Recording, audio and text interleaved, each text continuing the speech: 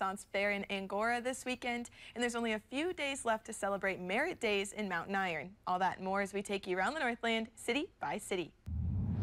We start in northern Minnesota, where local artists have been announced as the winners of the annual DNR stamp contests.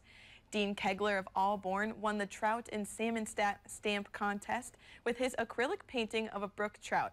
In the walleye contest, cloquet artist Stuart Nelson won with an acrylic painting as well. You can see their work on your screen.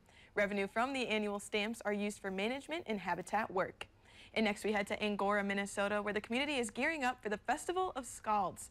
The Norse-themed event runs Saturday and Sunday from 10 a.m. to 5 p.m. each day. Hosted by Iron Ranger Arts, the event is a Renaissance fair celebrating ancient Norse. There will be vendors with handcrafted goods, archery for people to try, and of course, traditional medieval games. We'll have the full vendor list at northernnewsnow.com. And we wrap up in Mountain Iron, where they are halfway through celebrating Merit Days. But don't worry, there's still fun to be had.